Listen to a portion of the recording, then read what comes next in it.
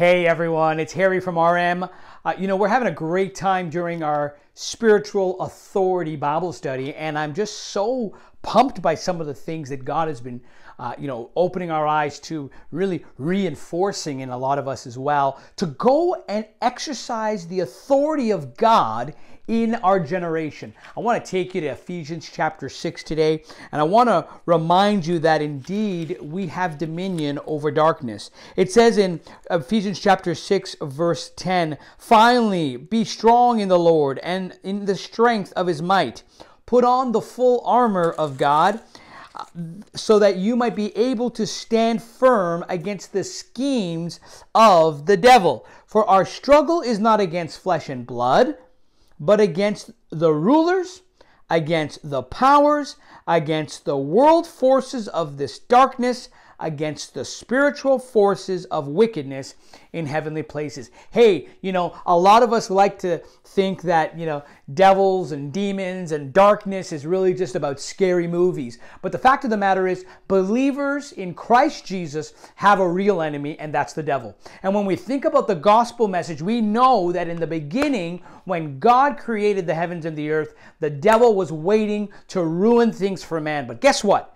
We now have authority by the blood of the Lamb and by the word of our testimony. We now have authority given to us by Jesus Christ in heavenly places and here on earth. If there are things going on in our lives, we know that the bad things that happen are a cause of spiritual wickedness. So what do? Do we need to turn every corner and cast out a demon every second? No, none at all. In fact, we have authority from God, and we walk on this earth just like Jesus did. And we follow his example. This is what the Bible says, that when Jesus had approached the man with a demon, he had spoken and he said, "Go."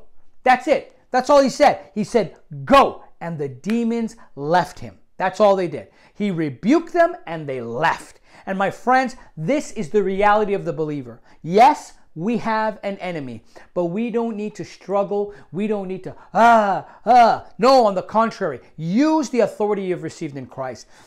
Cancel the work of spiritual darkness and declare the good news of the Lord Jesus Christ to your generation, to the world around you. The world is waiting for believers, the manifestation of the sons of God, to go and change their communities, to go and change the world, especially during this pandemic time, especially during the turmoil of the political landscape in North America right now. We can go forth with the power of God, declaring the gospel, expecting Jesus Christ to confirm the word, and know that we have no devil problems, no spiritual darkness issues. We have the armor of God protecting us, and we can cast out devils. Friends, trust that was an encouragement to you. You have yourself a fantastic day, taking authority in everything and in everywhere. God bless you.